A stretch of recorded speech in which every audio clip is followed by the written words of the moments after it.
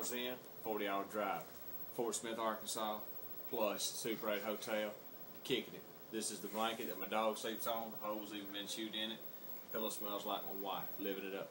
My boy Reese called, said, hey Swindle, don't go I-40. Looks like you could get some snow. Well, Skeet, you're 10 hours late. I'm already committed, so we had to stop for the night. It's a little bit sooner than we wanted to.